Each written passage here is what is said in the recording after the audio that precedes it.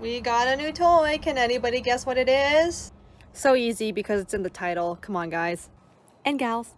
As you can tell from the title, we are installing a new lip today, which means we have to remove the easy lip. And we'll go through the full process for both of those. I'm going to show you the lip in a little bit, but I'm super excited. It is an eBay lip and it was only $77 after tax. Your state might not even have eBay tax, so it might just be 70 bucks for you. But I'll link it in the description and feel free to check it out if you want to buy it for yourself. So the lip actually comes in 3 pieces and hardware to attach them together with screw points. And my favorite thing about it is that it connects via the clips that's included in the car. So you don't have to drill anything. You don't have to rely on automotive tape. You just use the clips. Is it the most secure way of doing it? I don't know, because I've never used a lip that's secured to the cap, but consider this a tester. If you wanted to screw it onto your car, you could. They provide you the screws for those. And then these silver ones, oh my god, I cannot pick them up right now. These silver ones is what you use to connect 3 pieces together.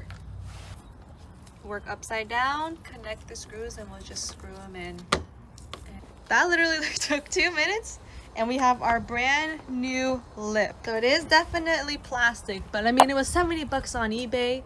And it has a carbon fiber look. I actually don't have any carbon fiber components on the car, but maybe this will convince me to convert and apply some more carbon fiber things. So we'll see. A lot of you are probably wondering what makes this lip so special. Why am I converting from an easy lip after having talked so highly from it to a full, I mean like a fake plastic carbon fiber lip? But that is because this lip is actually the Honda Civic RS lip. I'm pretty sure the RS is what the Australian market gets for their version of the Type R. So that is the Australian Type R lip. I'm pretty sure I've seen some RSs in Thailand too, but that could have been imported. I was between this and the Yofer V2 lip, I think, but ultimately I decided to go for this one. What do y'all think between this and the Yofer lips? Comment down below. I did have an easy lip on there, so we have been slowly and see, I messed up already. This is why you don't record and pull at the same time. Anyways, we're trying to do it without heat. Heat might make it easier because the glue will soften up, but there's definitely going to be residue left. So that's my one complaint about the easy lip, is even though it's very sturdy, it can take a beating. Taking it off is a little bit of a beezy. Mr. Mechanic is using some Goo Off or Goo Gone to remove the residual automotive tape on there. We use 3M. I've seen a lot of people just use a polisher or sander and buff it right down. Do it at your own risk and try not to scuff your paint. Not that anyone's gonna see what's underneath there, but you know, up to you. You could also just take a blow dryer or a heat gun to it and use your fingers and rub it off, but I hate doing that. I was literally just pooping on using the heat gun and he pulls it out because his OCD was killing him and he really had to get every speck out of there. So there you have it. If you want to remove every single piece of glue on there, use the heat gun. Honestly, I can't complain about having a detail-oriented mechanic. I really can't. Lord knows if it was me, I would leave that glue on and I would just cover it with a new lip. Let's be honest. It's the end of an era. I mean, look how good it looks for how beat up it is, honestly. I'm telling y'all, this is probably the most economical front lip that you could get for any car. It is universal. It is universal. Can you believe it? 30 bucks.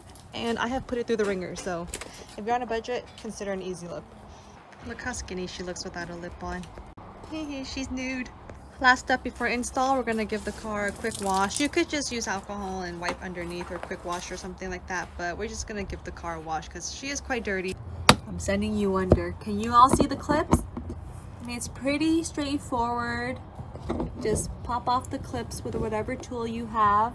Be gentle, try not to break them, but if you do, you could always just buy them again on Amazon. I am so sorry for how wobbly that was. It's just, I mean, obviously the car is low. Oh. Here's one off. The car's low and I can't see what I'm filming, and I mean the mechanic can barely see what he's doing, so where's that lift? Honestly, you could put your car on a lift, get some height on there, but that's a lot of work for, you know, it's such an easy job. Or you can be like us and try to line up the holes on the lip to the clips on the car, because it's supposed to fit straight on there. And where we popped this off seemed like it fit there, so let's see if that works. Just as we predicted, they did indeed line up, so just follow the holes on the lip and you should be able to locate your clips really easily, and they just come right off. What's awesome about these clip installs is once you find one slot, it's really easy to find the rest. I'm gonna put you all under and hopefully you can see something, but no promises. So we discovered that it's not a tight fit, and I think I just pulled one out.